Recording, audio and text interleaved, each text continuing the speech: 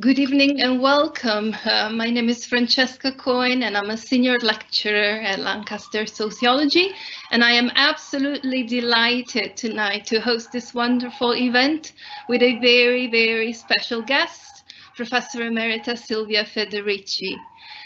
Before I outline the event and introduce Silvia, let me just say that we've been supported in bringing together this event by Dr. Michael Lambert, who's doing and has been doing a lot of work behind the scenes, alongside our wonderful colleagues Alison Hui and Idris Kandi, who will be working behind the screen tonight. So thank you. And my partner in crime in the organization of this event is our wonderful colleague, distinguished Professor Bev Skeggs, who's also the director at the Center for Alternatives to Social and Economic Inequality at Lancaster University, and who will also say a few words to welcome Silvia. Over to you, Bev.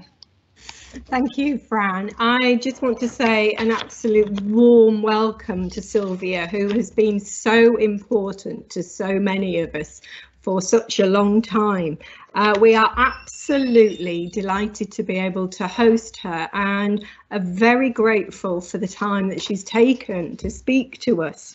I really cannot overemphasize the significance of Silvia to our activism and to our analysis.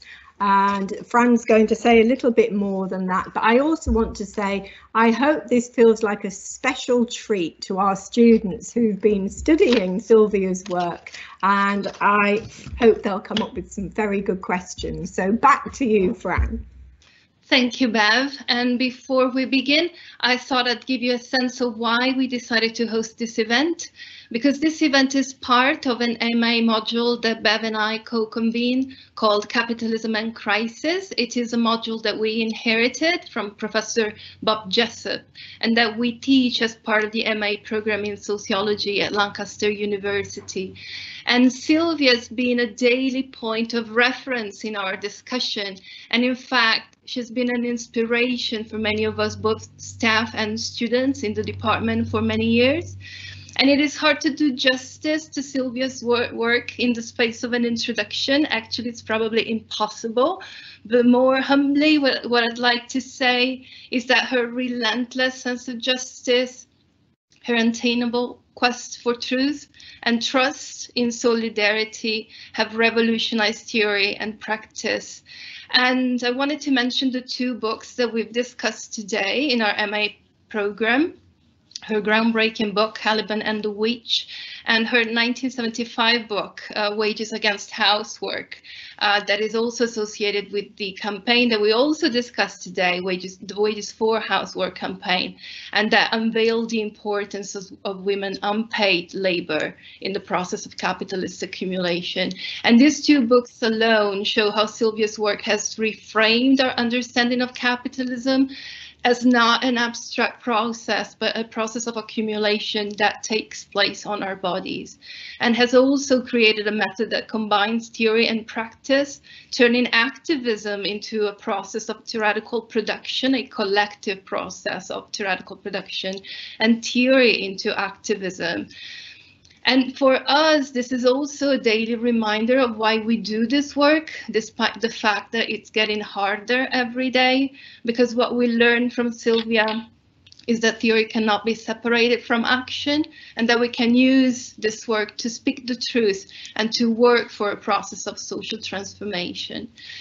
Tonight's lecture is entitled COVID-19, Capitalism and the Crisis of Social Reproduction, because these are topics that have been dear to Silvia for a long time.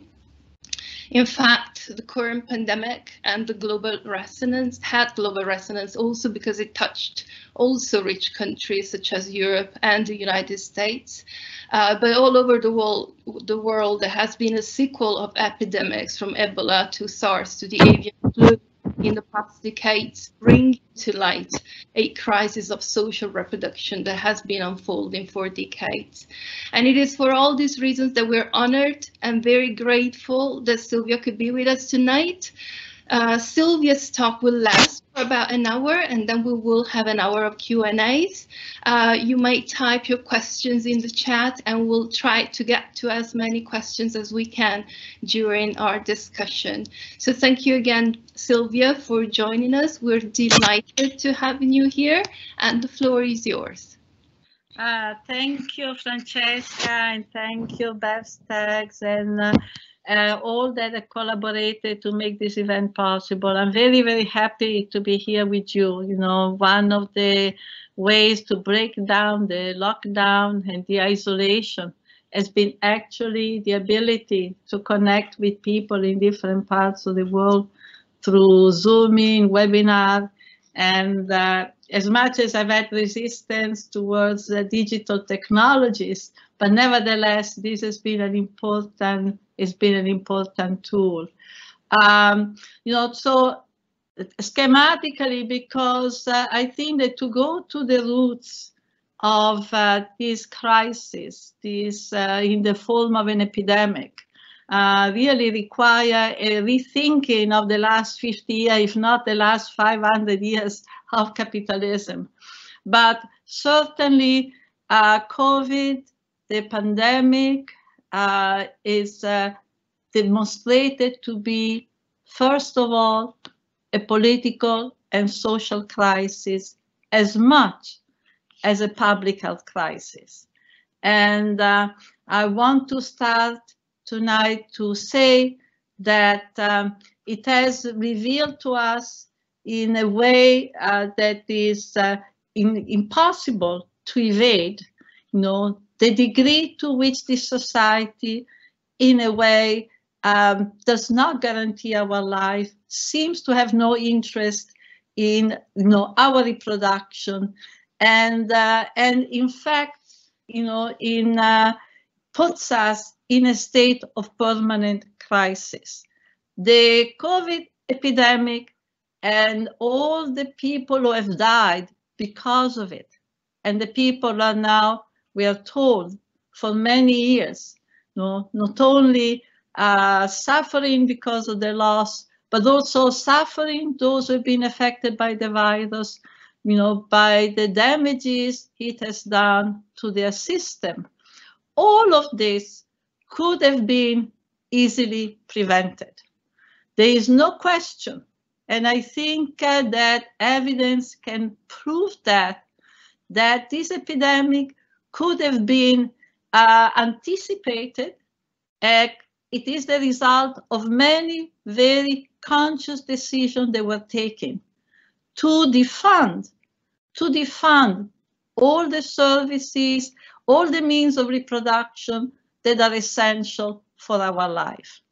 And one reason why it could have been prevented is because, first of all, starting with the early 1980s, we have seen, and Francesca has mentioned it already, we have seen that hand in hand with the restructuring of the global economy, with the world expansion of capitalist relation, and particularly a new advance of capitalist relation in the former colonial world, what is usually referred to as the global south. You know, we have seen the onset of a whole succession, you know, of epidemics in Africa, Latin America, parts of Asia. You know, we have seen epidemics all through the 80s and 90s in many African countries of cholera, meningitis, and of course, Ebola, epidemic of Zika, and on and on. And what has also become clear, you know, during this period is that these epidemics were a direct result of economic and social policies that were taken at the international level by international agencies such as the World Bank, the International Monetary Fund, and they were in a way a consequence of a whole political program that can only be described as a program of recolonization of the so-called Third World, a program of recolonization in that a central part of the restructuring of the global economy that begins in the late 1970s, clearly to a great extent in response to the decades of anti-colonial struggle and to the fact that to some degree this anti-colonial struggle has succeeded, in shifting the power relation, in shifting the international power relation. And the restructuring of the global economy has to be seen in that context as a sort of a counter move, counter revolution. And in fact, all the elements of it, the debt crisis, structural adjustment, they all combine to reinstitute all the major mechanisms and policies that were typical of the colonial period. And we have seen, for instance, as part of the structural adjustment program, which the IMF and World Bank have imposed on many, many countries throughout Africa and then Latin America and beyond, in the name of economic recovery, recovery from the debt crisis, which had been very much artificially engineered. We have seen an imposition of massive austerity program, forcing government to defund all the most basic services, healthcare, education, basic necessity, public transport, investment into medical products. And we have also seen a policy that has, led to major social dislocation and the expulsion from the land of thousands of people. The shift from communal land ownership to individual titling. The green light, given to major corporations to go to country and install, extractivist program, mining, petroleum, the very extractivist programs that have fueled the digital economy. We have seen massive impoverishment due in part to the systematic devaluation of local currencies. I mean, in some countries, you went from 1-to-1, a dollar with, for example, the Nigerian naira, to 1 to 1,000. Massive unemployment.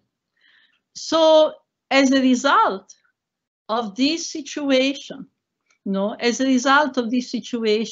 over the period of a decade, you really see a transformation, not only in social relations, but also in people's ability to reproduce themselves.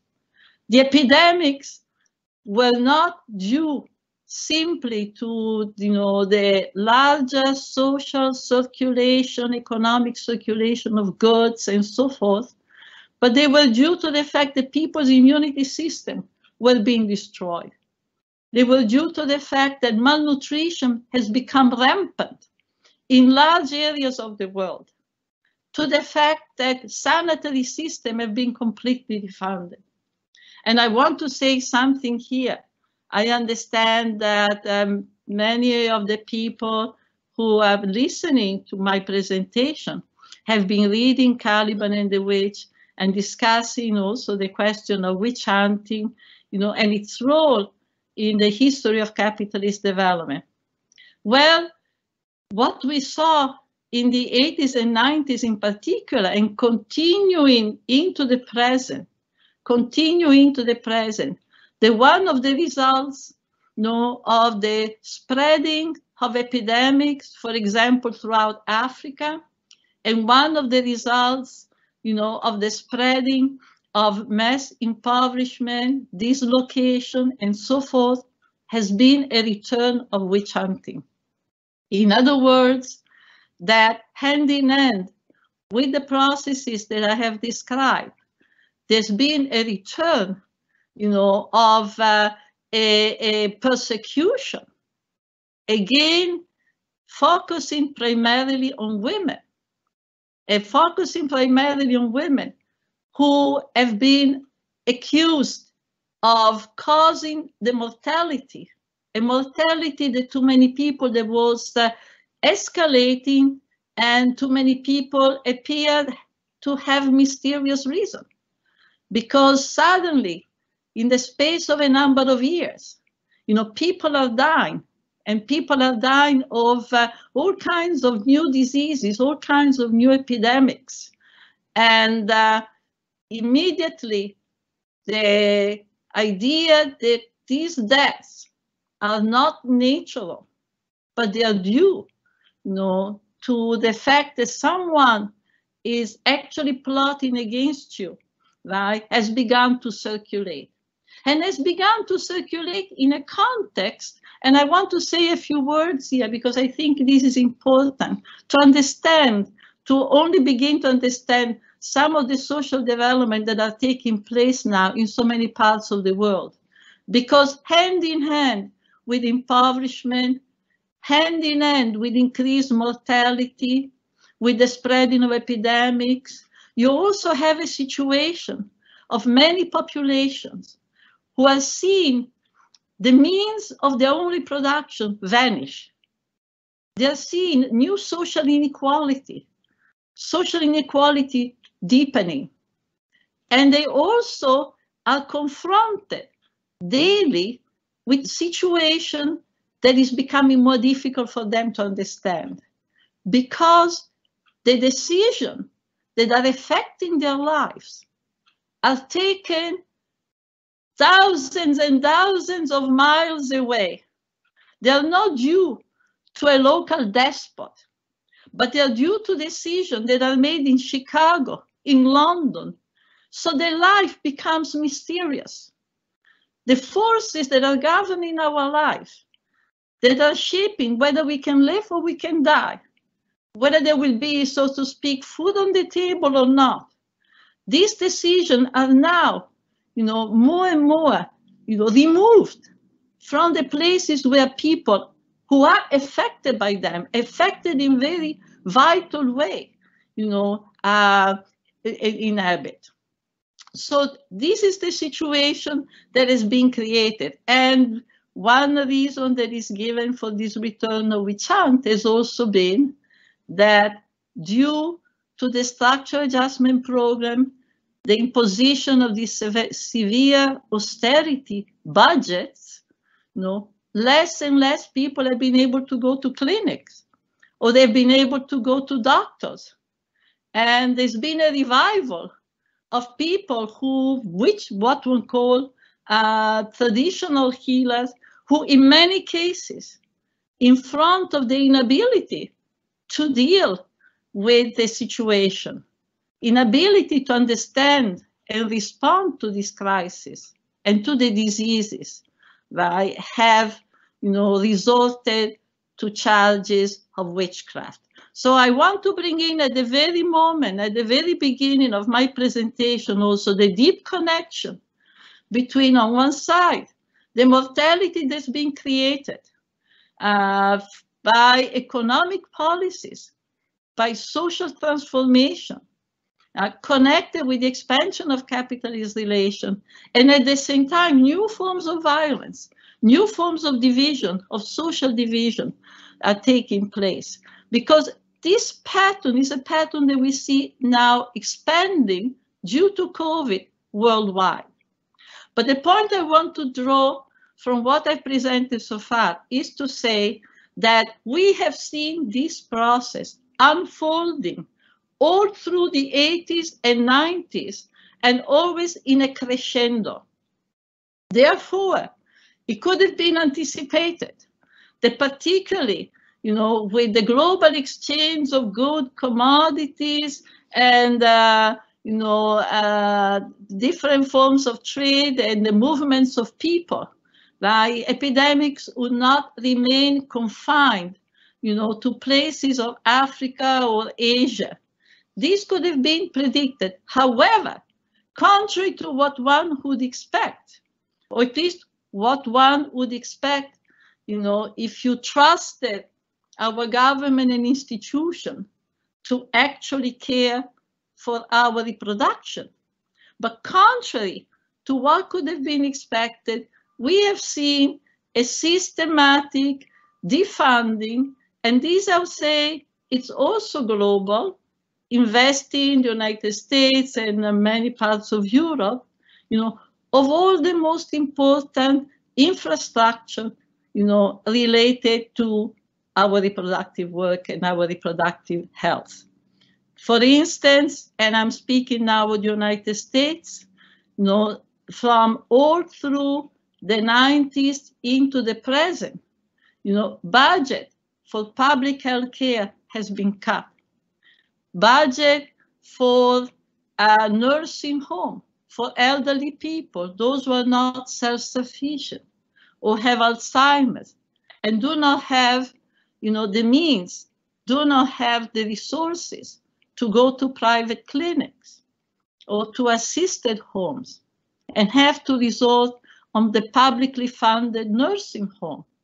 We have seen the funding cut, decimated, so that, for instance, we have had reports upon reports over the years, right, of really dramatic conditions prevailing in the nursing home, also with cases of abuse by a staff that has been continuously reduced and therefore in many ways, driven to level of exasperation that often has resulted in abuse.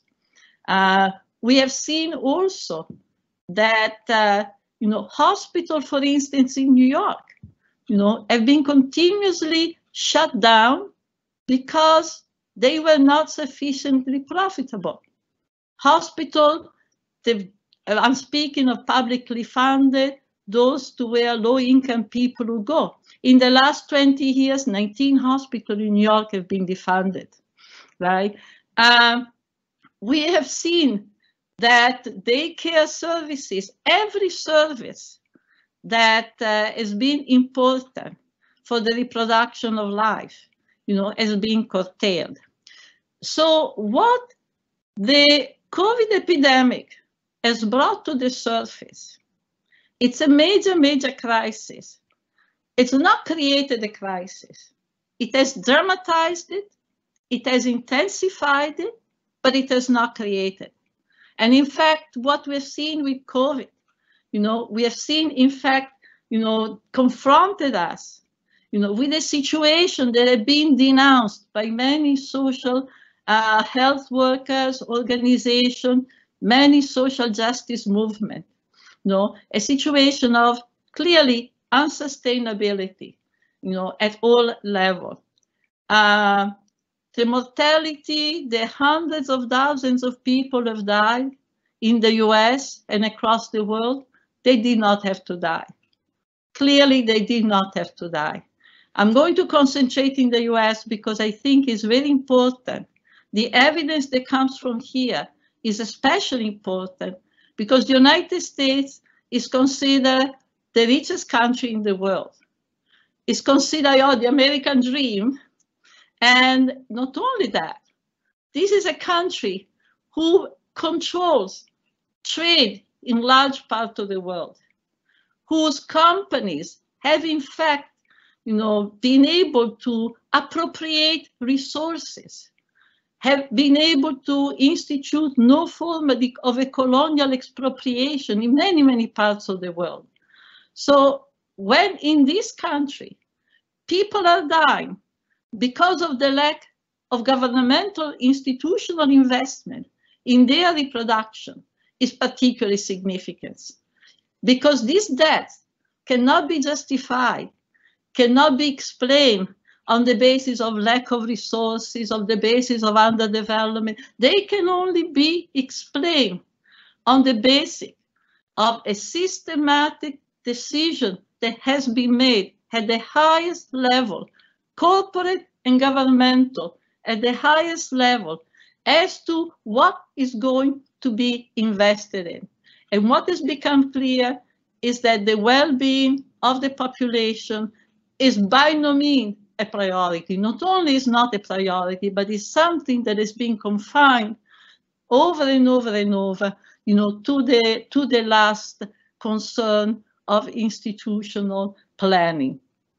And I'm going to, in the second part of my discussion, to understand what are the broader implications, what are the broader reasons for it. But I want to stay for a while on this question.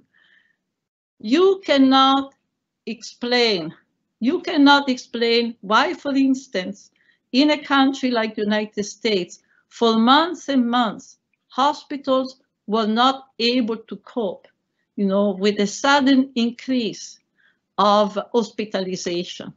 We have seen nurses in the first weeks of the pandemic, even in New York State, using at times plastic bags because everything was missing in terms of protective equipment. We have seen after 19 hospitals were closed in New York, we have seen beds placed into barracks.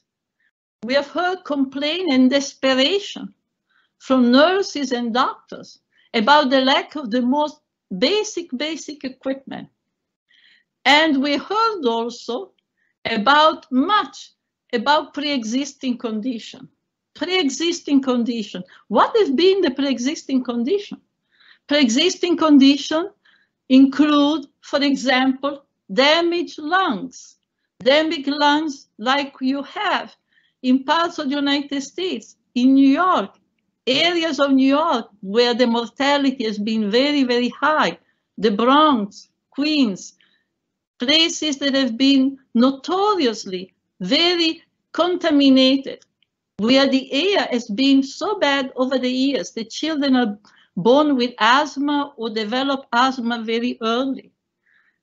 Obesity that has escalated over the last 3 decades because more and more people, for lack of time, lack of money, are relying on food that is absolutely terrible for their reproductive system.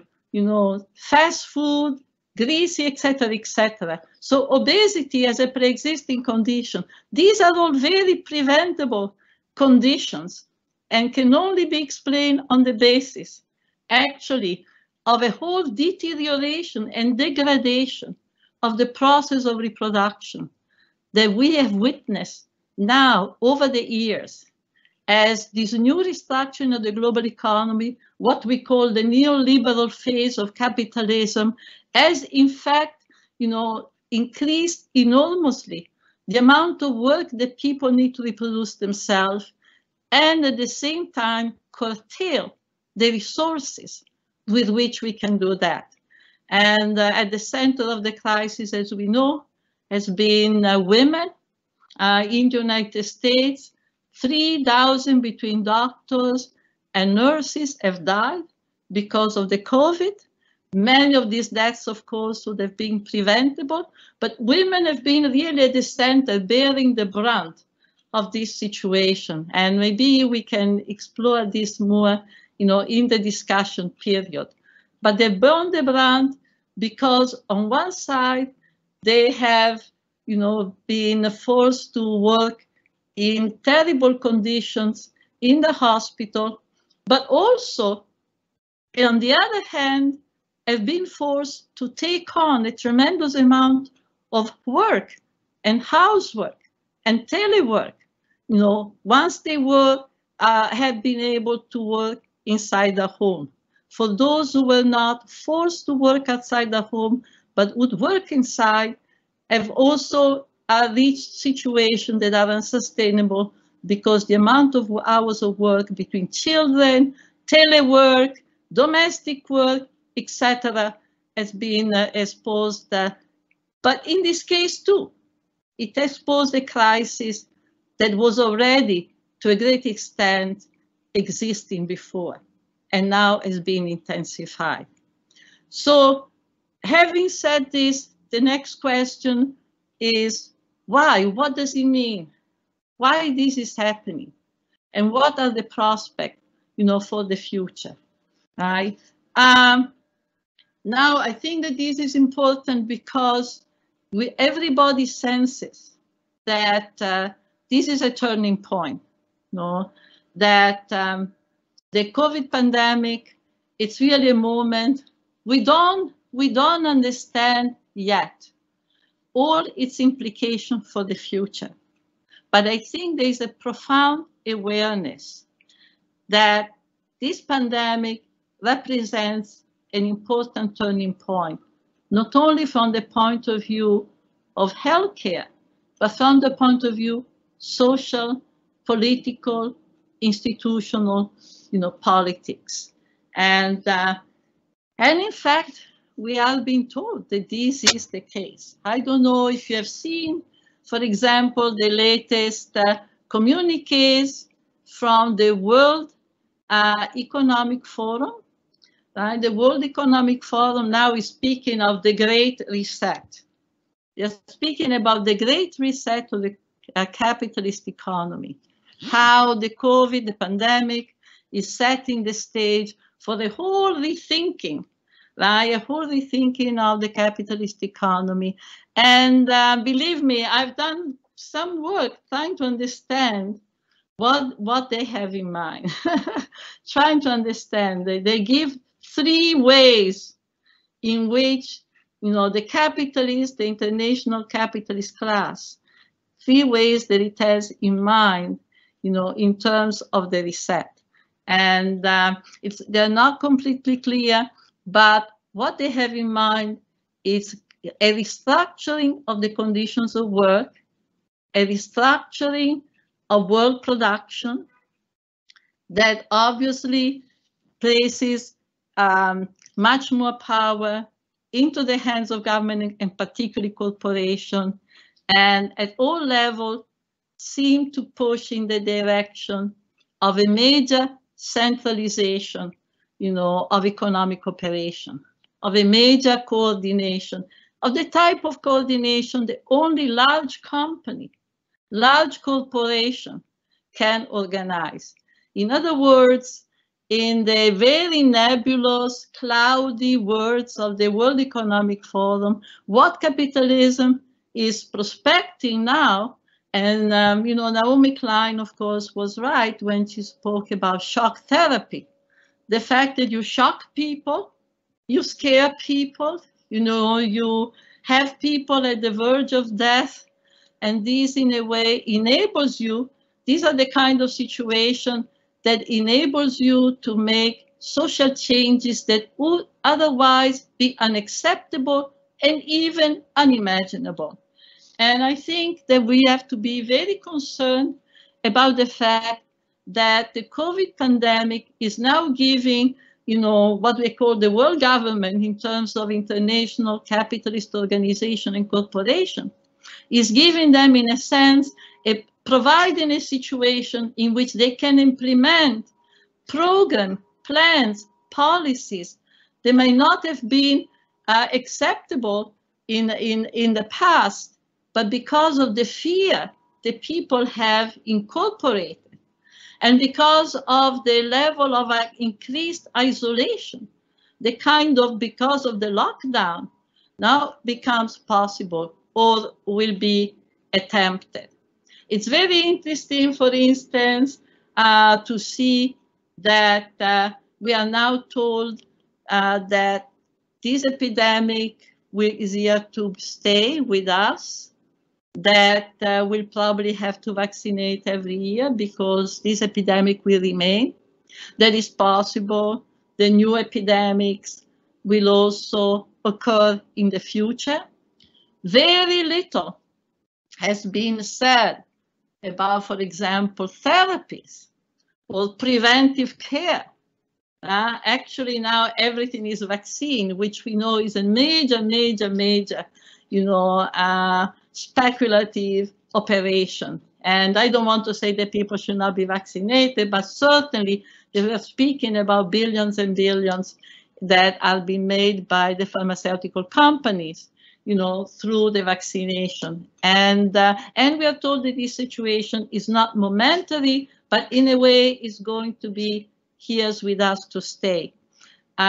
We also see that enormous amount of money will be now used to create new form of infrastructure, and many people will welcome them because the argument is that this is relaunching the economy in a situation in which there is a widespread desperation because many cannot even pay the rent for their home, have lost employment, don't see a hope for the future. But this restructuring, what kind of restructuring is going to take place? And I think that looking ahead, we can particularly looking at the future from a point of view, of past history and from a women's point of view. I think that we can anticipate a type of capitalist development, a new phase of capitalist development in which more and more the kind of program, forms of production that will be put into place will be forms of production that will confirm the kind of isolation that has been imposed on many workers, in the name of the pandemic. For example, already we hear many employers who are speaking of the fact that they have learned, through these months, they have learned that not all the operations they have set up in the past have to be done, in their premises. The much of the work that has been relocated on a home basis will continue to be located on a home basis. And that this may apply in particular to women, because in this way, women will be able also to absorb more of the work of reproduction that is necessary. Now, that said, what are the deeper reasons that are driving these movements? What are the reasons that are driving? Here may be speculation, but what is certain is for 7 decades now, for many years now, the capitalist class has been complaining of insufficient, profit rates, which is not in a contradiction, with the fact that some companies, Amazon in particular, have made fabulous earning, fabulous rates of profit. But it seems that the average rate of profit of capitalist investment has not been, and I refer here to the fact that for some years now, in many parts of the world, growth rate has declined or been close to zero, to the fact that the interest on the dollar has also been at the level of zero, has not increased, which means that there's been a reluctance of employers, of producers to invest into forms of production that apparently were not guaranteeing the level of profit that they would expect. In other words, one way to understand some of the modifications, some of the changes that the international capitalist class will introduce, will make operational, taking advantage of the crisis opened by COVID, taking advantage of this crisis, right, may become more clear if we connect them, if we begin to connect it, with some of the sense of malaise, the discontent that has been visible at the highest level of capitalist planning for a number of years, having to do with the reluctance of investment and with the sense that, capitalism was operating much too much into a battlefield, right? And I think here is important that we look, at the global scenario for the last decades. We see that across the world, there is a battlefield. Across the world, we have seen, population are up in arms in many, many ways because of the refusal of the levels of exploitation, refusal of the level of immiseration that is continuously imposed on them. No, we see it in India, for instance. What is happening in India is quite fantastic, but it's not only in India. It's happening, in fact, the fact that in so many parts of the world, we have forms of micro warfare, and we have movements that are at each point struggling against deforestation, against the destruction of cropland by mining and other forms of extractivism, against the destruction of urban spaces.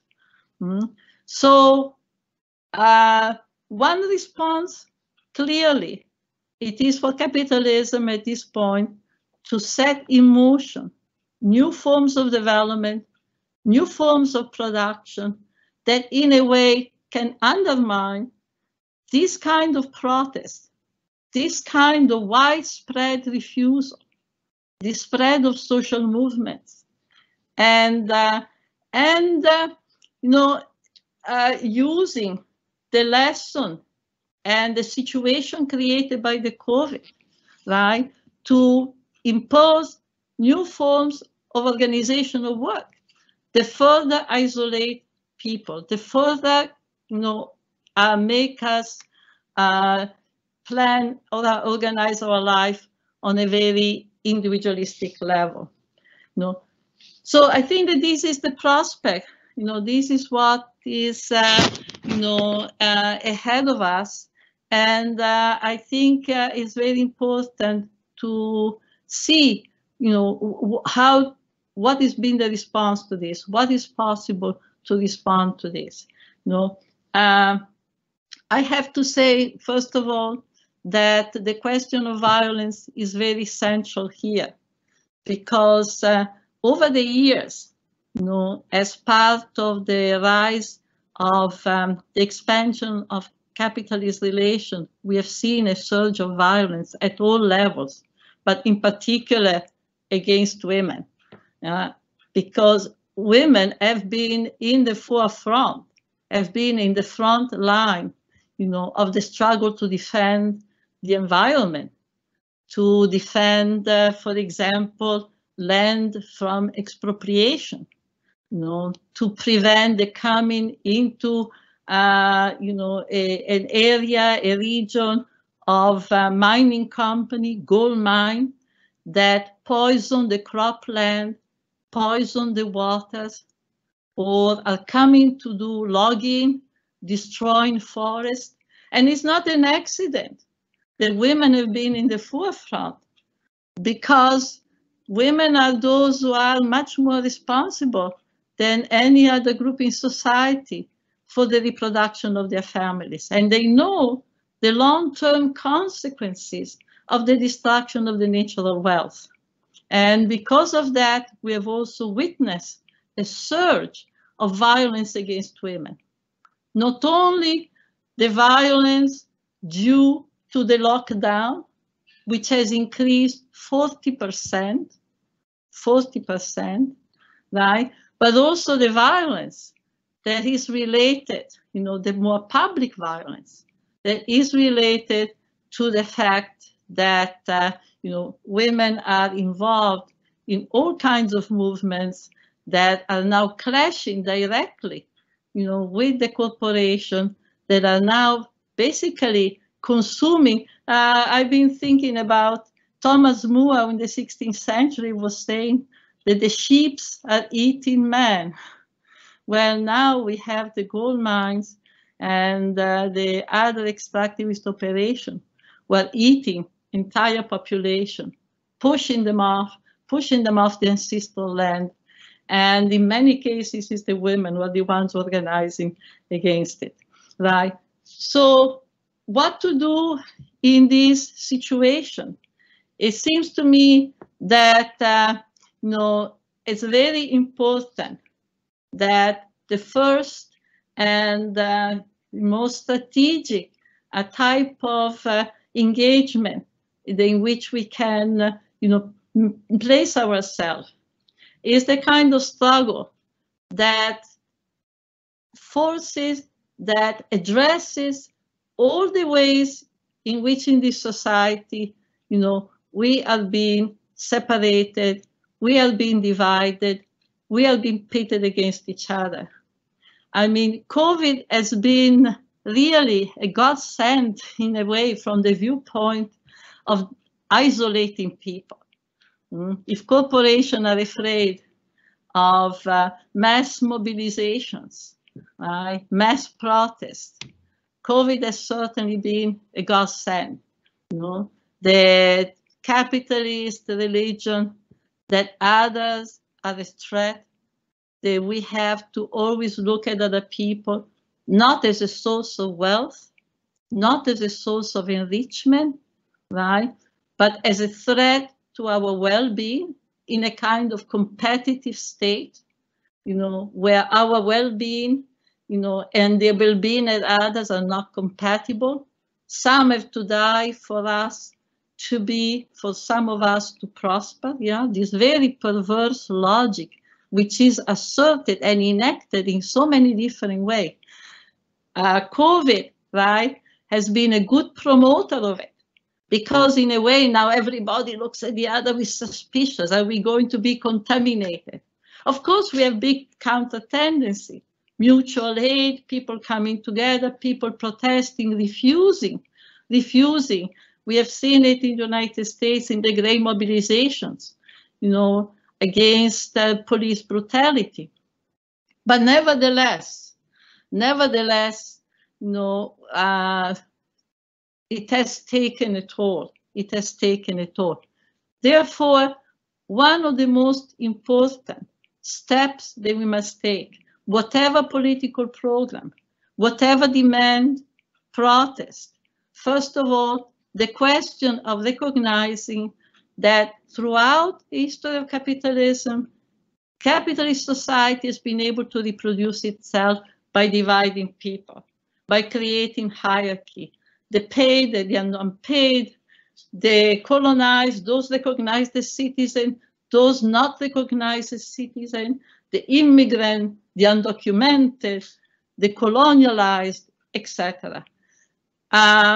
Also, it is very important that we begin a process of restructuring of the way in which we organize our reproduction. And by the way, I want to say, adding to the question of division.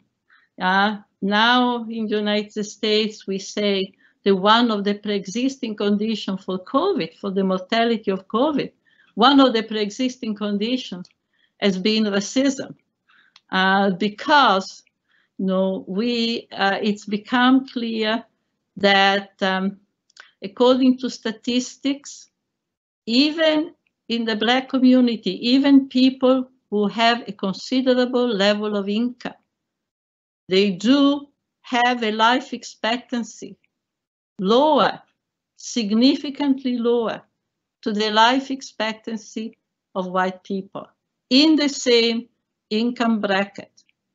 Because clearly the tension of dealing with living in a racist society, for example, the tension produced knowing that if your child goes into the street, every time your child goes into the street, that child may not come back, may be out of the most futile encounter with the police, being killed, right? That creates a tension that destroys our bodies. And in fact, this is a theme that has to be explored and repeated. The tension that people live with on a day-to-day basis, today in this society, because of our work, because unsanitary condition of work, because in order to make it to the end of the month, you have to take on a lot of debts. In the United States, students leave the university with a huge amount of debt that will follow them all through their life. Women who have jobs outside their home, the majority of working class women, the income they make are so poor, and then of course, going to work costs money, that they have to fall into debt at a very high interest rate because they don't have any collateral. So they go to payday companies, payday loan companies who give them some money at very high interest rate. All of this creates tension that are killing us. All of these are pre-existing conditions. Living in a society that is built on social injustice is a profound pre-existing condition. We don't have to look at the state of our arteries or the state of our kidneys or the state of our eyes in order to understand what our chances of survive, in order to be able, in case we get COVID, right? All of this to say that, we need a systemic social change. What COVID has demonstrated has not created a crisis of social reproduction. It has dramatized it, and it has also demonstrated that unless we address the COVID pandemic, address the crisis presently open, right, in a way that addresses the systemic causes, that addresses not the emergency, not the immediacy. Mutual aid is very important. Everything that deals with the immediacy, with the urgency is very important. But then what we need is a systemic change. And that systemic change, in order to occur, necessitates, first of all, really a profound change in the way, in the organization of our reproduction, in the social fabric of our everyday life, right? We can discuss this more because I see now that my time is diminishing. We can discuss more. I've been using a lot the notion of the commons, rebuilding the commons, reproductive commons, right? Creating forms of reproduction that are more cooperative, that are more collaborative, that produce profound ties, affective ties, social ties, and therefore also forms of security, solidarity. All of this, however, all of this in function to not only to make our life livable, to overcome the sense of fear, paralysis, self-devaluation, and regain confidence in our capacity to transform the world, but also functional to have more power in the negotiations or confrontation with the state, with the government, with the corporation. More power that I think we need to really force a rechanneling of the social wealth. When we speak about an anti-capitalist struggle, this is what we're speaking about. This is what we're speaking about. We're speaking about creation of another society where the devaluation of our life, is not a systemic element of the logic that governs the system, where we don't have a system governed by a logic, that systematically devalues our reproduction, cuts the fund, cuts the social wealth at the service of our reproduction. And I think we have to be very, very concerned that the turning point, the Great Reset that the World Economic Forum is talking about is in that direction. That every great moment of transformation in capitalist society, every great moment of crisis which capitalism has used to restructure itself, right? Restructure itself always means cutting the dead branches, eliminating those type of business, trade that are not any longer functional to the process of accumulation. This is what we are talking about, the reset, right? Those great moments of capitalist transformation. They generally always begin with expelling more people, from their lands, their jobs, their pension system. And I'm afraid that is in the cards. I'm afraid that is in the cards, right? But a restructuring, right, that in a way creates more concentrated forms of control, more concentrated forms of capitalist production, right, more integrated, right? And so in that way, I think it's extremely important, it's more important than ever, that, at the opposite level, we also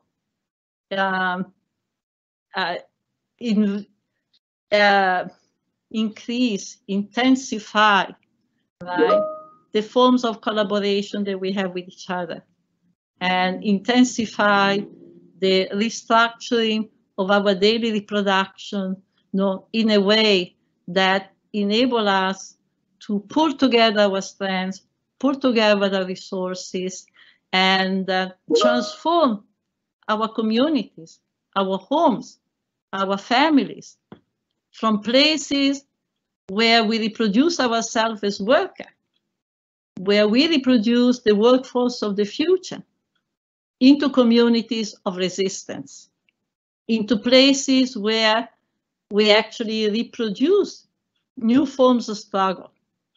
And this, I think, is the task of the moment. Thank you very much.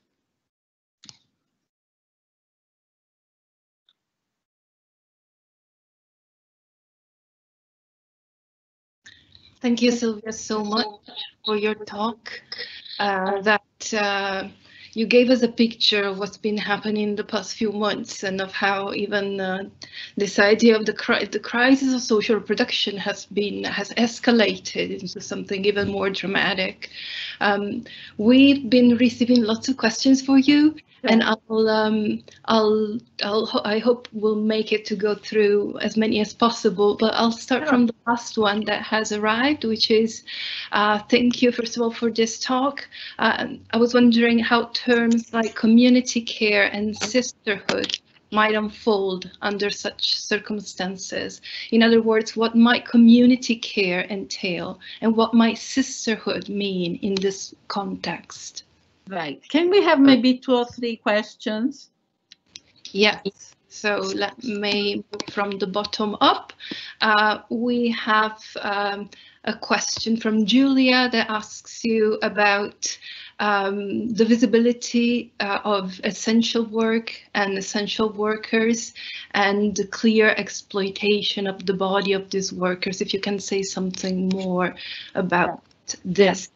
And one, and then we go 3-3. And there's another one from Sophia. As we said, she writes, from the 80s and 90s, there's been a restructuring of the world economy, and with it a new witch hunting. What kind of forms is witch hunting taking nowadays? Are there different forms in the global south and in the global north? And can you anticipate how women will be affected with the new restructuring? Right. Okay. I'll start from the last and I go back to the first. And yeah, the new forms of witch hunting, the novelty is that in this case, unlike the witch hunts of the 16th, 17th century, it is not the state. It's not the state, that is launching the persecution, which was certainly the case. There'll be bills, laws passed, and then a persecution would follow. Now the persecutions appear to happen from below. Usually it's groups of people, could be neighbors, sometimes family members, right, who are accusing particular individuals, again 90% women, of having caused the death of a relative, very often having caused the death of a child. But one thing that has been happening also in Africa is that more and more children have also been accused, not only women, many children have been accused of being witches. And often they are not killed, unlike the women who are being killed, but they are subjected to all kinds of tortures in the name of being exorcised. So the accusation are using the whole traditional idea, you know, of the devil. And those who are affected are mostly older women. Many cases has to do with land. Women who inherit land today in a number of African countries have to worry. They have to worry because if they inherit land, very chances are that they might be accused, you know, by family and neighbor. But so the perpetrators often appear people who are close to these women, to the victims. But actually, it turns out that in the background, there is all kinds of complicities by local chiefs, in complicity with companies who are trying to dispossess people of land and who are interested in sowing suspicions in a process of massive land expropriation, land privatization. So it's a complicated, so in a few words, but we are talking about the fact that, and on this there's a lot of agreement, we are talking about the fact that the kind of economic and social developments that have taken place in many regions of the world over the last 3-4 decades have created such social tensions and competition for resources in communities that there is now a perverse logic in that competition for resources. For example, elderly are seen with suspicion or are seen as an unnecessary burden on the community. There's obviously a link with the fact that most of the women who are accused of being witches, you know, are women who are old, often living alone, and generally is when they have some access to land, some access to resources that others are interested. So there is a very clear link between these witch hunts and of course the way it affects women is terrible, because particularly, you know, the poorest women, the oldest women, those are more vulnerable, right, are at tremendous risk, and often they are, you know, killed very cruelly. Think, for instance, that now in the north of Ghana, there are camps, witches camps, where women who have been threatened with death, you know, are taking shelter, are taking refuge, right? And I read recently that what is beginning to happen is that after menopausal age, after a certain age, some women don't even wait to be indicted as witches. They're actually moving. They're actually moving to these camps for safety because they are afraid of being a burden, of being treated as a burden. Oh, I see.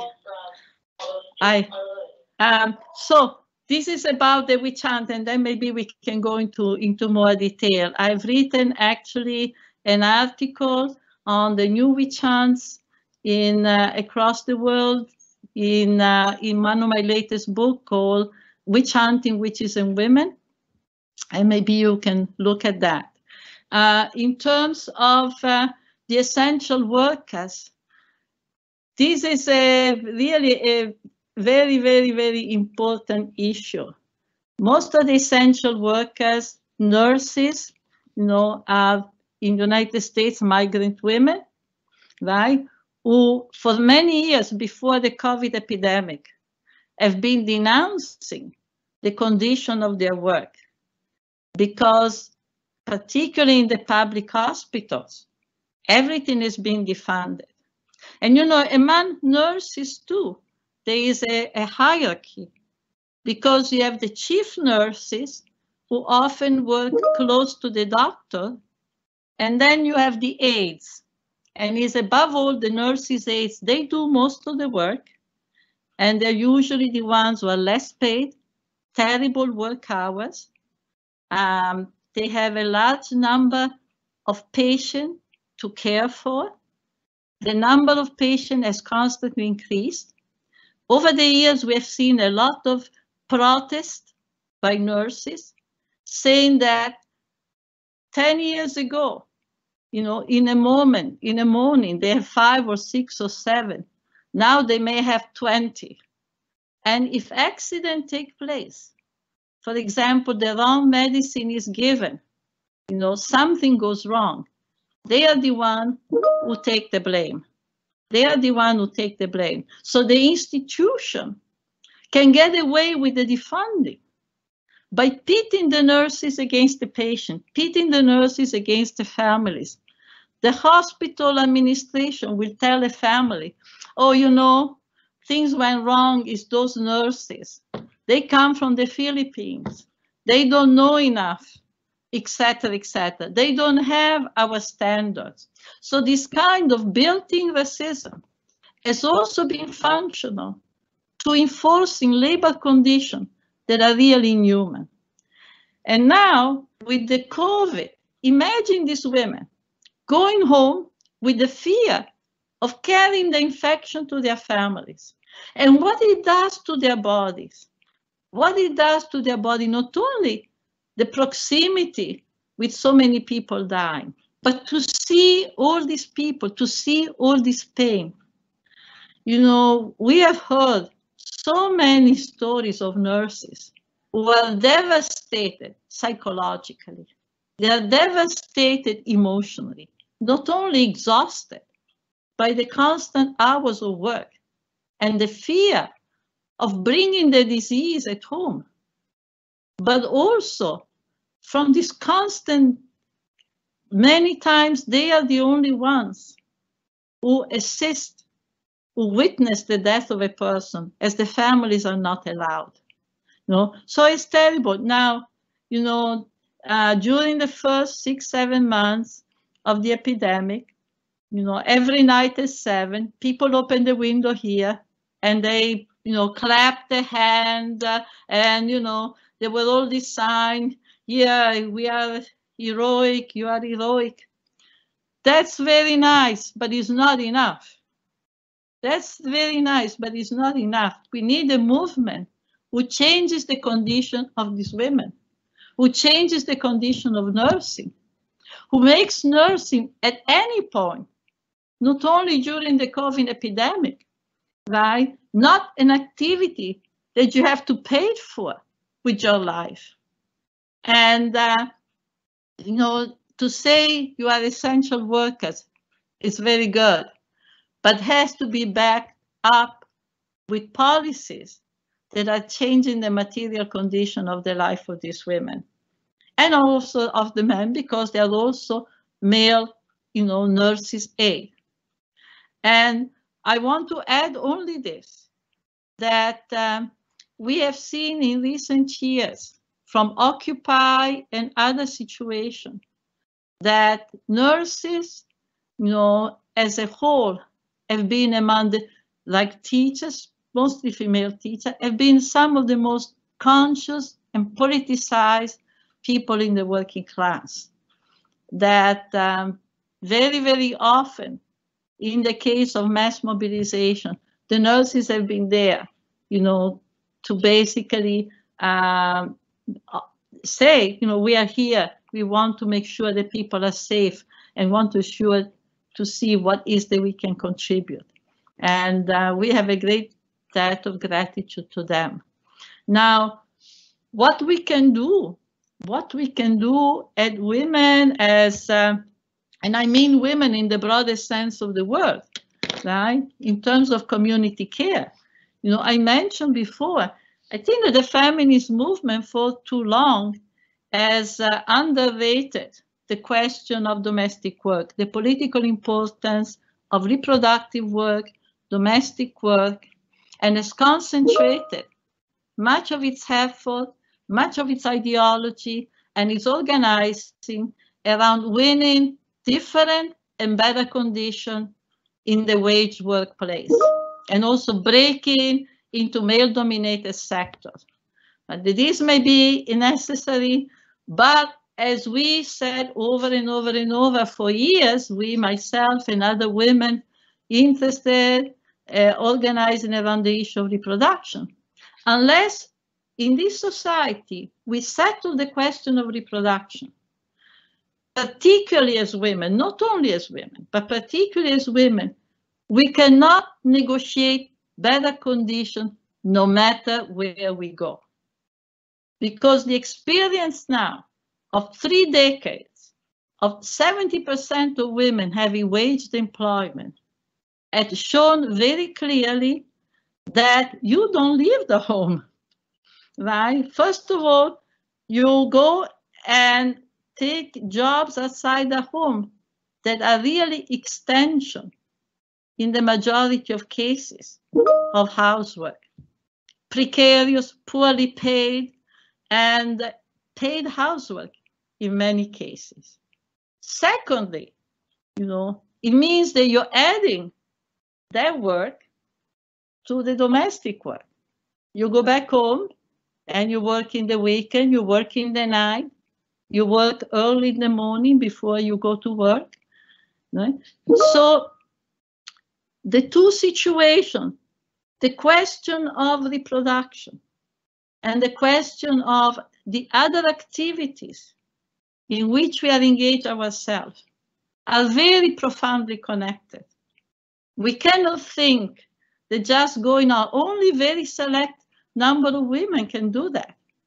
Those who can hire other women, those who can hire other women, those who can go out to work and they can have a babysitter, they can have a maid, they can have a live-in, etc., etc. Because somebody has to do their work. Because they are children, they are elderly, they are people with chronic diseases, parents who are aging, yeah, and all their work, where is going to be done, right? So what we have seen is that despite the fact that so many women, you know, since the 1980s, have taken jobs outside the home, the government has defunded all the social services, you know, has defunded publicly funded childcare, publicly funded senior center, publicly funded nursing home, completely defunded. So now you have working outside the home, earning a meager wage, you still have to go on some work, and then you have to pay this money to care for your children as well as the transport, etc. This is an untenable situation, and it's a scandal that after so many years of feminism, we are still at this stage. And I repeat it over and over, you know, COVID has shown it. Now every woman is screaming because those who are back home, they have to do the telework, they have to do taking care of the kids, helping them with the internet, helping them with the trauma of being away from their friends, right? Then doing the, so many women are exploding now.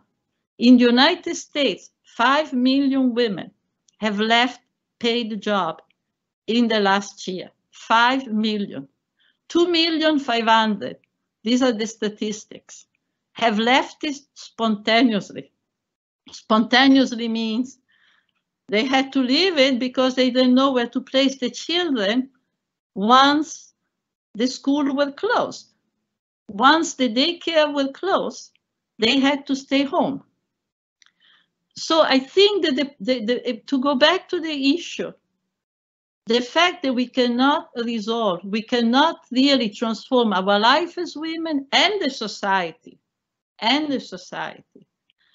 unless we also deal, with this fundamental question of the devaluation of reproductive work, which is the devaluation of our life, which is the logic of this system. Unless we address that we live in a society that systematically places our reproduction on the bottom, so that when we look at the future, now we look at the future, what do we see, right? I fear that this money, for instance, that the Biden government is giving us, immediate subsidies, immediate a little support, which leaves many people out, mostly immigrants, right? But this money, they will make us pay for it, right?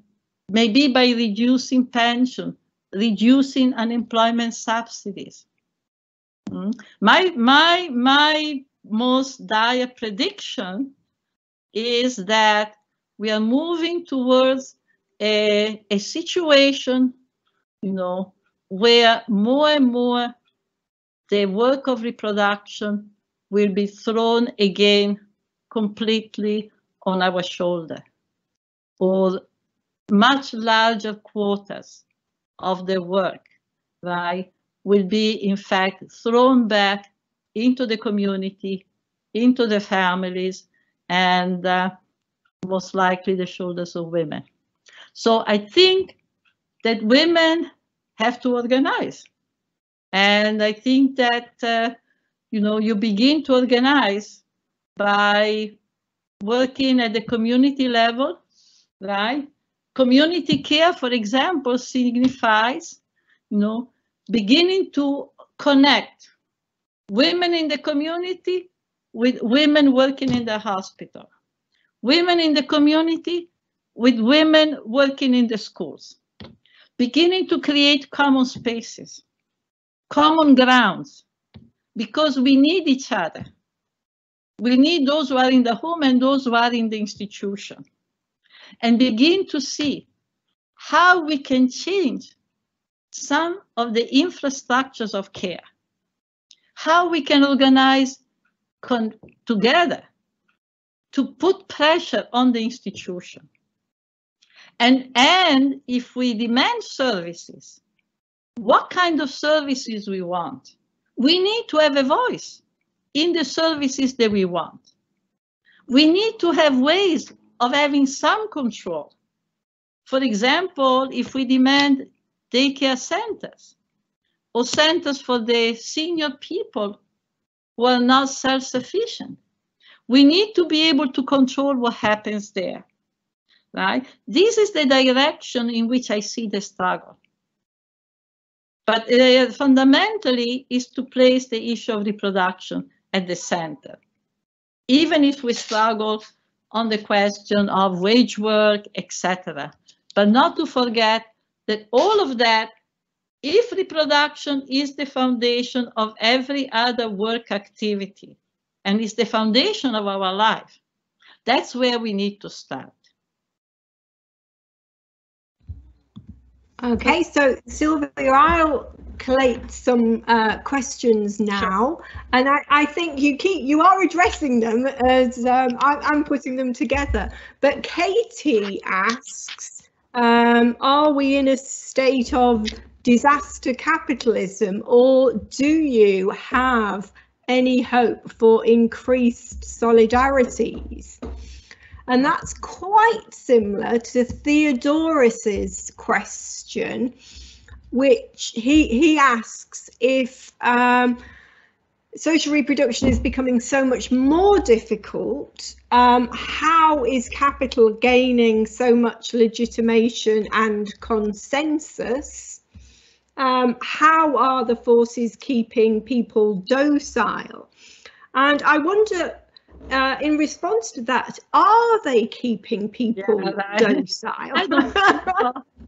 I don't know, because you know what we're seeing is American cities on fire. Yes. What I'd like to add into this is, because we've seen such a destruction of the welfare states in welfare state countries, in countries that had welfare states, do you think we should look to places that have organised without welfare states, places like India, where you've seen phenomenal feminist organising? Are they going to offer us a better model for solidarity than, say, looking to the global north, which is basically, as you show, being completely devastated in terms of welfare provision? It's okay, maybe, all right, three. First of all, disaster capitalism. You know, to me, capitalism is a disaster, period. It's not disaster capitalism. I mean, that, of course, capitalism goes through different, but I think that, of course, there are moments. If we take a look at the history of capitalist society, right, it's very clear that there are moments, the moments that are most disastrous are those when the system sees itself in danger, when the system is subject to level of contestation. I think the 60s and 70s, for instance, were such moments, and that the restructuring of the global economy, which I call a counter-revolution, right? The process of globalization, dismantling the industrial system in Europe, United States, relocating it, you know, in a maquila type of system, sweatshop type of system across the world, you know, through processes of recolonization, etc., etc. These are all responses of a system when it sees itself in danger, and it has to consolidate its foundation. So I'm suggesting that, in a way, the COVID epidemic is providing an opportunity for a system that for some time already has been hinting that they are going through a crisis, and is providing the opportunity to make structural changes that inevitably, in their program, as we can see them, are transforming the power relations, you know, to the advantage of capital. They are giving corporation, government more power. That are, you know, further reducing the amount of investment in the collective reproduction. So in this sense, it's a disaster capitalism. It's a capitalism that sees itself in need to restructure by, for example, eliminating a lot of small business. There's huge amount of small business that will never reopen. There's a lot of small outfits. We're going to see more and more the big corporations, the big chains, down with the small pharmacy, down with the small shop. And we'll see more and more. So there's a concentration of capital. This has been like the main road of capitalism, right? They have some tools, land expropriation, decommunalizing social relation, and, you know, this process of concentrating power, wealth, controlling system, etc. So in that sense, yes, but it doesn't mean that we are powerless. It doesn't mean that nothing can be done, right? So yeah, a red flag, danger. We are in danger, right? And we've been in danger for quite some time, you know? But for instance, and I think it's very important, I meant to say before, We are not given the mortality rates, the mortality number from cancer, which is more than COVID, from suicide. In the United States, we now have between 40,000 and 50,000 suicides. Now, mostly young people, also the elderly, but mostly now the increase is among young people, right, who clearly see no future in front of them, right? Even the increase of shootouts. I mean, this is a society that is self-destructive. When you have a society where you have 154 mass shootouts, there's something very wrong in that society. Something very wrong in that society. And so I think there is the second question said, why the consensus? I don't think there is a great consensus. I don't think there's a great consensus. I think there is a very generalized unhappiness. There is clearly a very generalized unhappiness, which the COVID epidemic has turned to desperation. And I think that, the levels of repression has also increased, and of control. The organization of control, surveillance, and repression is very, very, very high. But I do not believe that actually people are acceptance. I believe that there is a very general knowledge among a lot of people internationally now that this system is a predatory system. It's a system that continuously destroys communities. We have not even talked about war. Look at what has been happening in terms of warfare. The United States is coming away from Afghanistan, 20 years in which the society has been destroyed. Syria, endless war, right? And behind this war, you see that there are obviously very clear economic interests having to do with oil, petroleum, mining, control of trade routes, etc., etc. So it's a very desperate society. And but I also think that we need to look at the other side, which is, all the powerful social movements that have been growing, and to see how those social movements connect, how they connect, how we establish common grounds. I think this is one of the tasks that is ahead of us. The issue of welfare. I don't think we should put welfare or no welfare. It's like reform or revolution. I don't think we should have those alternatives. I think we should ask what forms of welfare.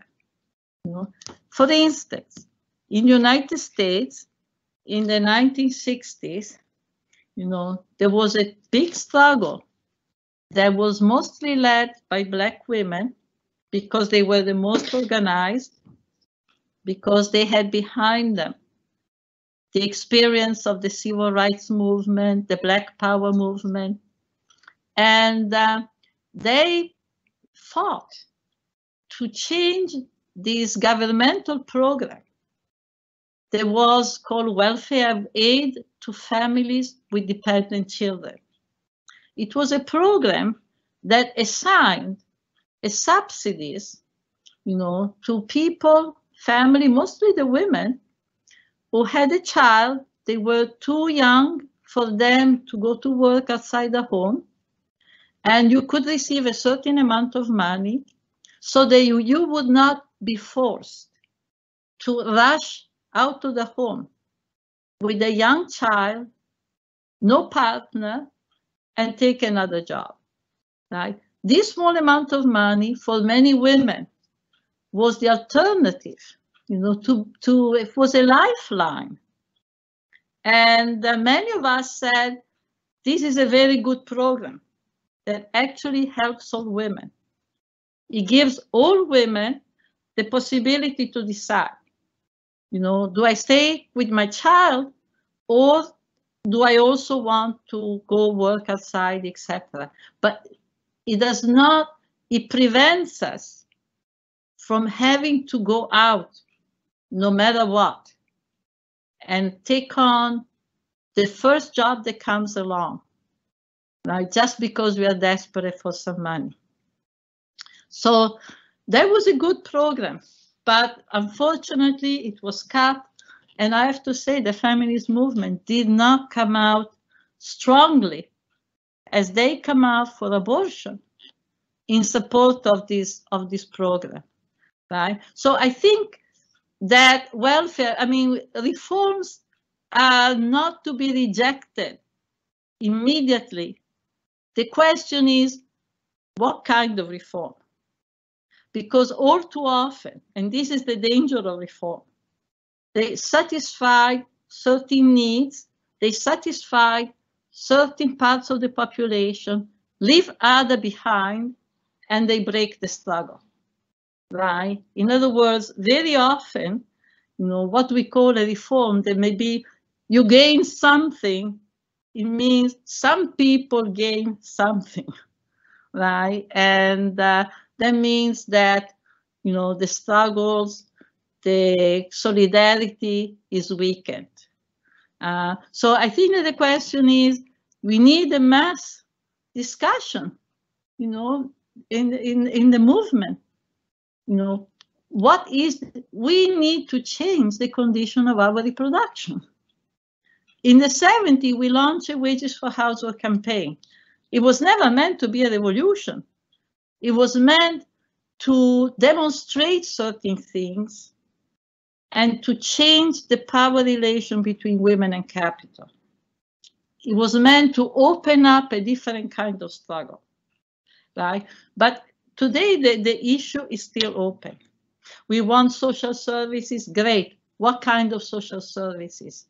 You know, and who decides about what they are, what we get? We want monetary assistance, right? In what forms? I think there has to be a debate. And of course, there cannot be a solution that fits all situations. But certainly, whatever we demand has to lift the bottom, has to be the kind of change that does not only satisfy, you know, white women or middle class or this or that, in a way that in fact breaks up the possibility of creating a common ground.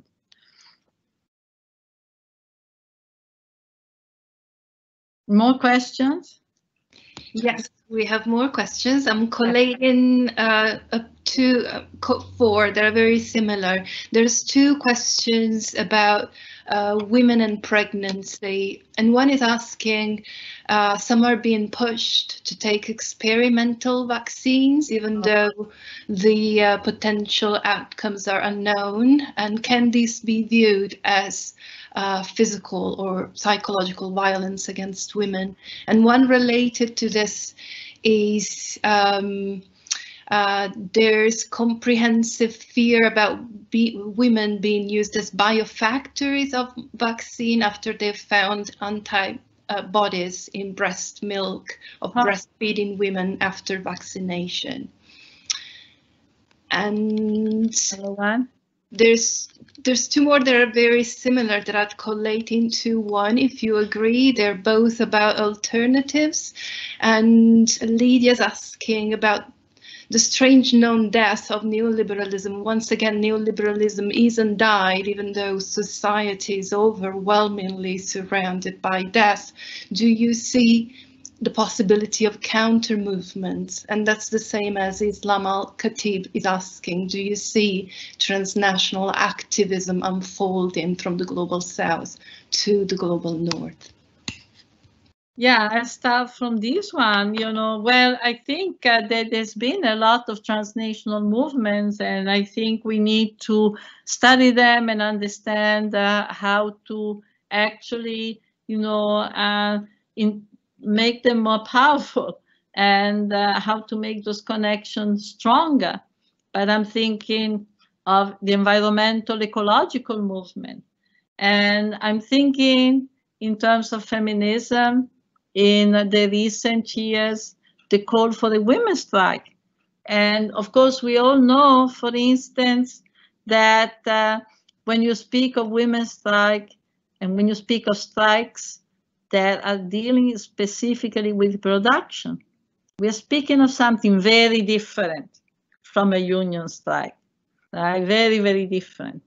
First of all, because in many cases, you know, the person involved cannot cross their hand and stop doing the work if you know, they have to care for people who will suffer from that. But the strike has enabled, because it has been a global call, you know, launched by women in Argentina in 2016 and then 2018, right? It has begun to make all kinds of connections between women in different situations. It has enabled a whole set of exchanges and conversation, transnational conversation, that I think have been very important. The kind of internationalism that we celebrate of International Women's Day, but often remains a dead letter, you know, has actually come alive in a way that I had not seen in quite some time because of that. And has become a conversation, which means, what do we need to do? What striking or calling for a strike has made us learn. There is a beautiful, beautiful book by Veronica Gago.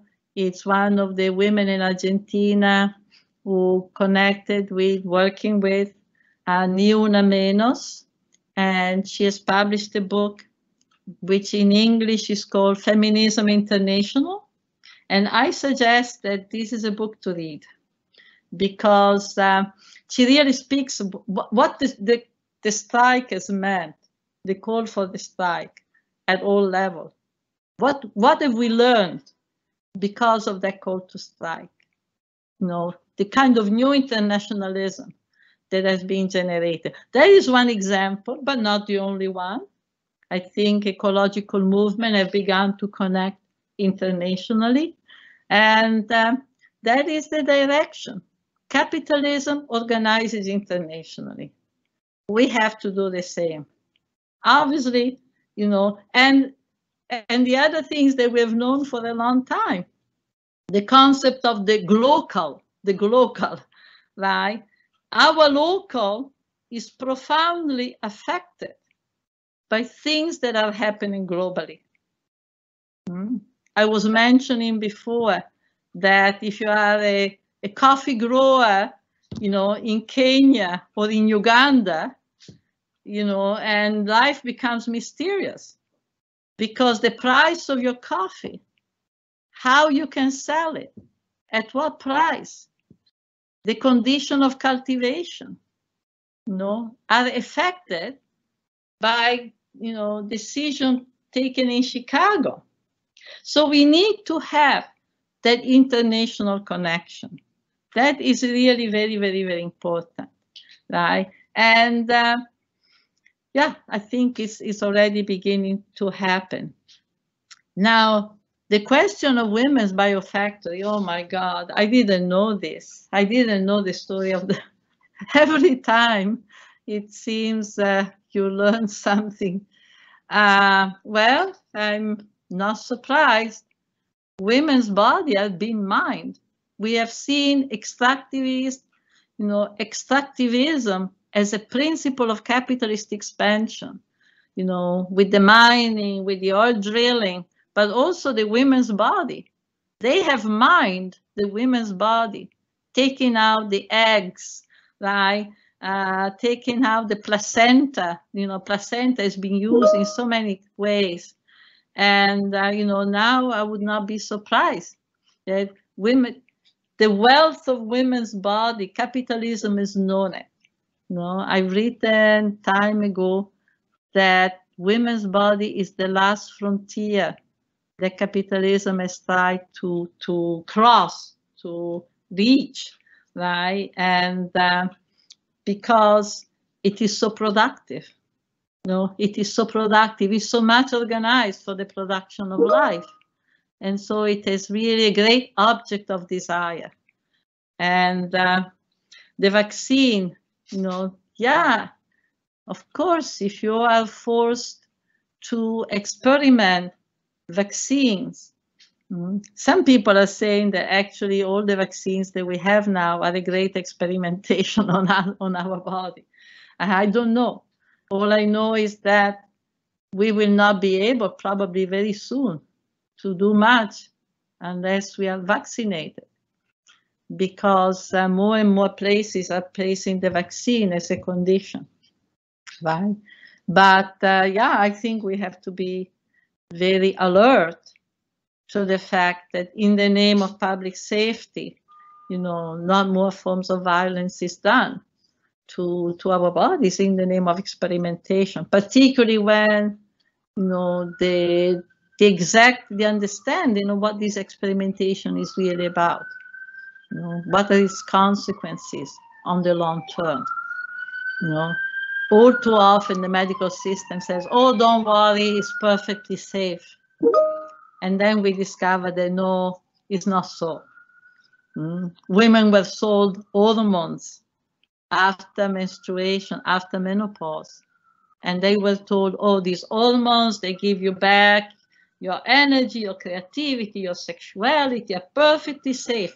I've heard that said to me many times. And but we know that many of the women who took them, their daughters have developed incredible cancers. Is there 100% proof? Maybe not. But nevertheless, those connections are there. There is a strong suspicion that those hormones were actually the pill, etc. So we have to be very vigilant. And this is where, going back to the point, the connection between women in the so-called community with women working in the institution. The connection with the nurses. We need to talk to the nurses. We need to organize with them, support them, and talk together with the teachers, with the people, women as well as men working inside, so that not only they cannot divide us and force a sort of hostility, but also because we learn, because we have the same interest. Yeah, more questions? Silvia, are you okay to take three last questions? I'm fine. I'm absolutely fine. Oh, absolutely, yeah. Wonderful, because they're coming from different directions, which is great. There's some really good questions, and I think you've answered some on pharmacology and big pharma. There's a question that is, I think, probably for everybody, which is, where can we have this mass discussion that you mentioned? That's from Tony. Yeah. Then a question on the police, and that's Hashim. How do you read the role of working class police in crushing movements around the world? Should they be engaged or confronted? What is your position on revolutionary violence? And then there was another question that I've now lost, but it was good. It was about the reclamation of the land that had been enclosed and how to kind of renature the soil that's been abused and the climate that's been abused. And I know we've seen in Detroit, for instance, people reclaiming their land. Do you have any hope in that? Thank you. Okay, well, I'm not sure I understand the question on the police. Can you repeat the question on the It's exactly, how do you read the role of working class in bracket police in crushing movements around the world based on the 60s and 70s experiences? Should they be engaged or confronted? So what's your position on revolutionary violence? Okay, so yeah, the question where we can have a discussion, I think that's a very good question. That's a very important, that's a big issue, because we have seen that the spaces for this kind of discussion, you know, have been shrunken and shrunken and shrunken. And of course, with COVID, this discussion has been made more difficult because of the social distances. Fortunately, we are moving towards the spring and summer. So we now have a good moment because we can actually meet in the open. But this does not solve the problem of space, political spaces. And it's not just a physical question, it's a political question, right? How to organize spaces in any community where people can come together, right? And this, I think, it's really a central issue of the organizing. I mean, in the United States, you have the old tradition of the town hall. The town hall is, you know, this big building where once in a while a politician arrives and tells you, oh, we are going to build a thruway, or we are going to have this and this happening. And they want to see what people are thinking. And usually it's a kind of top-down, you know, although sometimes it gets very lively. We need spaces where people can come together. In the US, one development over the last 3-4 years has been assemblies. Now, many of those assemblies take place by Zoom, but soon some of them have continued to take place also in person, right? This is the Argentinian model, is the Latin American model, is the La Asamblea Barriale, is the fact that people come together. The issue is collective decision-making, right? It doesn't mean it's perfect democracy, right? But certainly means that you begin to have people coming together and bringing together problems, bringing together issues. So I would say, yeah, big important question, right? And, you know, this form of the assembly. By the way, the book I mentioned by Veronica Gago, Feminism International, has a whole section on the question of assemblies. So the question of working class policing, I'm not sure. All I can understand, and perhaps the person who raised the question can tell me if I am correct, is that, you know, there's been a very, you know, among workers, working class workers, particularly white workers, you know, many have had a policing effect on other workers, right? And, you know, and this whole issue of the police is terrible. You know, in the United States, there's been a huge discussion. You know, the police system in the United States goes back to slavery. You know, cops, the police system was born out of the need to catch fugitive slaves. This is the history of the police. This is the birthplace of the police. It's really connected, genetically connected with the history of slavery.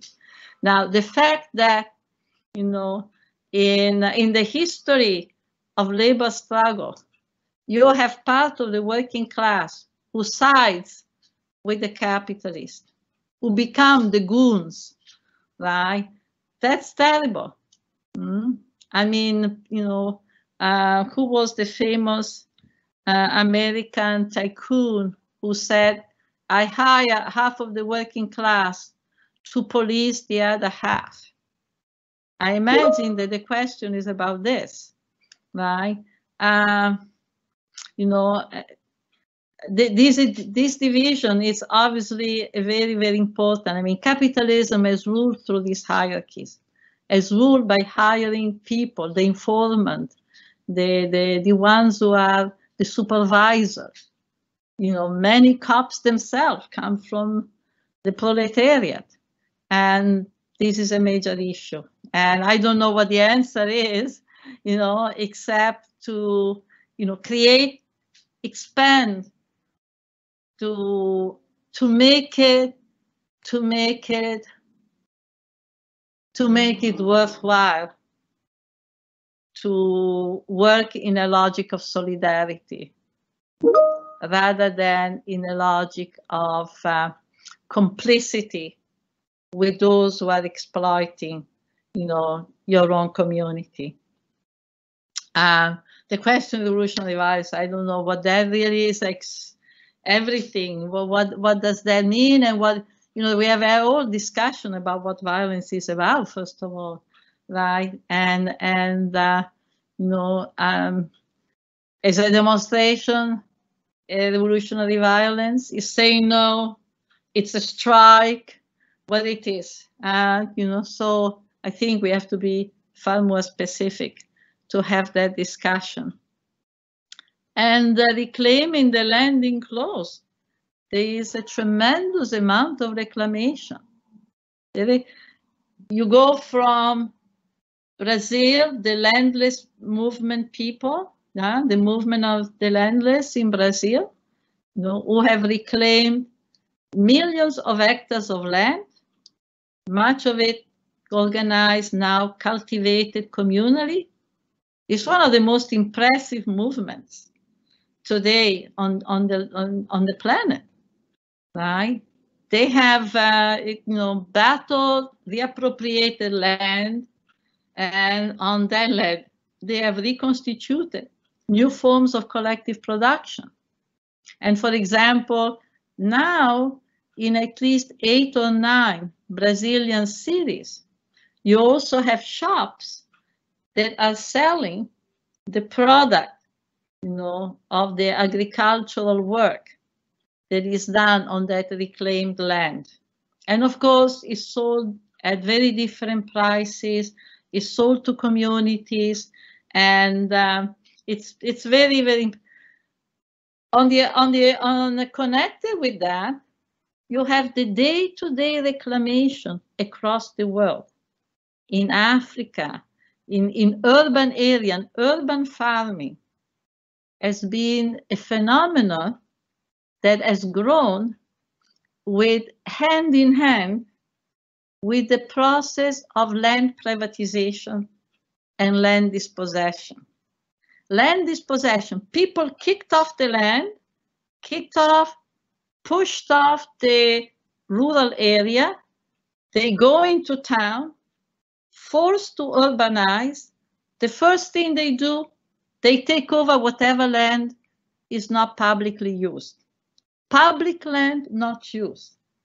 I've seen images of places in Thailand, in the Philippines, where women were growing crops, even on the slopes, you know, of the train tracks. I've seen universities in Africa where patches of land were taken over by local farmers. In the city itself, urban farming, you know, the idea of the urban garden, you know, comes from this process.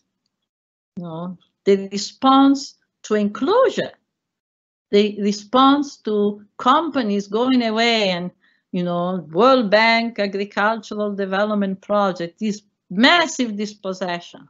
Then people go to town and they found a spot of land and they plant peppers, they plant tomatoes, they plant something. And a lot of those people are actually women who are used to have a piece of land for the pot, right? Agriculture for the pot, for the kitchen, for the consumption of your family, not to sell, but for the consumption. So that reclamation is very, very important. It's very, very important. And, you know, has to be amplified at all levels, also urban spaces. Yeah. Wonderful. Thank you so much. So I think, Fran, I feel we haven't. There are more questions. I can also just stay on for some more questions. That's fine. Yeah, you're wonderful. You're wonderful. It's like I feel we haven't exhausted you at all. I'm learning what's in people's mind. You know, it's very important for me also to hear, particularly younger people. I'm 79 today. And yes, we were going to sing happy birthday to you. Don't worry. But I say because I know that I appreciate, there's an old issue that comes also with age, because many times I know that there are certain things that I can say, and particularly when it comes to transmitting what I've learned. And what I understand on the basis of what I learned. But I know that there are things that only when you're young and you have a whole life ahead of you, you can see. Yes. I understand very, very well that I've part of the process of my thinking is learning my limits. Yeah, and what is that I should talk about and what is that I shouldn't talk about? Yeah, and listening to what really matters now. But I think you are. I mean, I just think you have the most phenomenal range over geography and history. It's quite exceptional. And to combine that with an activist front as well, it is phenomenal, and it's so good to see, because if people go into your archive, they will see so much work on so many different topics. We haven't even touched really on Nigeria, on Africa, on the enclosures, of African land, where there's 4% left for Africans. So it's really important to see that breadth and that depth, which is, I think, quite exceptional. So we'd like to sing you happy birthday. And the tragedy is that we wanted to have you here in person so that we could take you on a Caliban and the Witch tour of Lancaster, which is really central. Lancaster Assizes was central in both the Atlantic slave trade and the witch hunt. So the promise that Silvia made earlier, actually, which is that she will visit us next year in the spring. Definitely. I'm to come certainly in March. Oh, wonderful! That's I so will definitely good. come to Europe for an event in an island at the north of Norway that was the site of near Finnmark, the town of Finnmark. It was a site of many, many trials. Many women were burned in the 16th, 17th century. And the government of Norway has created a memorial. Two famous artists, one is Louise Bourgeois, have created a memorial to the witches for the memory of these women. And Louise Bourgeois created a chair, very powerful, with a flame coming from a whole, and this is going to be the site of the launch of an encyclopedia on feminicide. And the first volume that I've contributed in introduction will be on the witch hunts, like past and present. And so I'm due to come in March, so I can also come to Lancaster. Yes, you're so welcome. We will look after you, and we will continue this conversation, because it will be interesting to see what happens as the pandemic unfolds. The level of experimentation on population is very unusual. And we are watching those twin, as you summed up beautifully in your lecture, those twin impulses of capitalism making such an opportunity of this crisis, but of people fighting back and finding new ways, new solidarities. So that was wonderful. Fran, should we sing? Yeah, Oh, well, I mean, well, we can definitely wish happy birthday to Silvia, and I think we're talking for all the 600 people that were following, and to thank you for being with us on the day of your birthday. There's a thing you said that I'd like to highlight, because you said at some point we need each other, and those who know you a bit, there's always a lot of joy in the way you look at the world, and it also came through in that beautiful interview on the New York Times Magazine. And so I think that sense of solidarity and joy, and even a bit of poetry in the midst of devastation, is something that we can take away with us tonight. Absolutely, we need joy. You know, we need joy. I've been very inspired. There is a organization of domestic workers in Spain, in Madrid, Territorio Doméstico Activo, mostly migrant women. And one of the first things that they decided when they began to organize is that part of the time they came together would be to sing and to dance.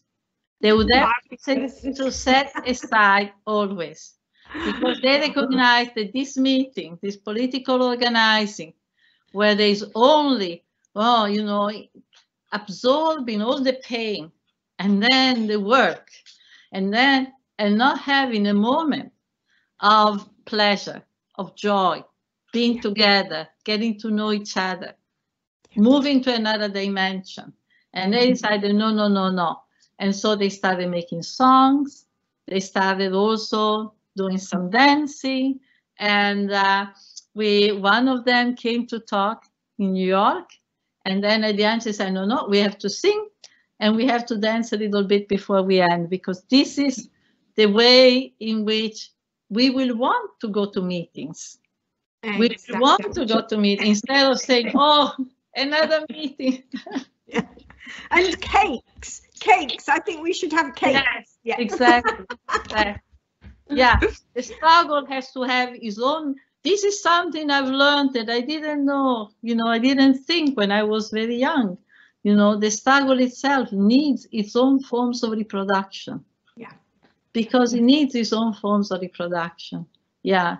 And we have to think of reproduction in that way too. Wonderful. So happy birthday to you. Happy birthday, dear Silvia. Happy birthday. If people have any other, you know, pressing question, I'll be happy to continue. I think we are, let me see. I think we're almost ready to let you go, but there's lots of comments coming in as to really how grateful everyone is. I think it's not easy to give you a sense of how much admiration there's around our department, our students, for you, and affection, I would say. So there was a lot of excitement about this talk, and the very fact that you might actually come next year in person would be just fantastic for all of us, and to talk with you in Lancaster about witch hunting, which is the right place for us to do. And we can take a walk to Pendle together. Absolutely. Yeah. Very good. Thank you. We should also say that Islam Al-Khatib has actually transcribed and translated this talk into Arabic and is going to put it on Wikigender and would like to start a conversation around it. That's quite wonderful, isn't it? Really, really good. That's very beautiful. Yeah. I'm very happy about it. We will be uploading it to the Lancaster Sociology YouTube site. All attendees will be given a link, and there is also coverage, I think, on Twitter. So there's a lot happening. But we'll thank you so much. Thank you so much. Thank you, Silvia, for coming on the day of your birthday. And it's a good way to celebrate it. It's a good way to celebrate it. We're delighted. And all the best. Thank you. And to our meeting in person in a few months. Yeah, definitely. Great. Yeah. Take care and have a really nice day. I will. All around me, actually, Brooklyn is exploding. The spring has finally come. Oh, it's beautiful. As all the trees now are putting out their first leaves, so it's quite magical. Oh, well, go and have a lovely walk, a glass of champagne and a nice piece of cake. I will. Very good. Stay well, all the rest. Bev and Francesca, stay well. Bye-bye. Bye. Thank you, Sylvia. Bye. Bye. Bye-bye.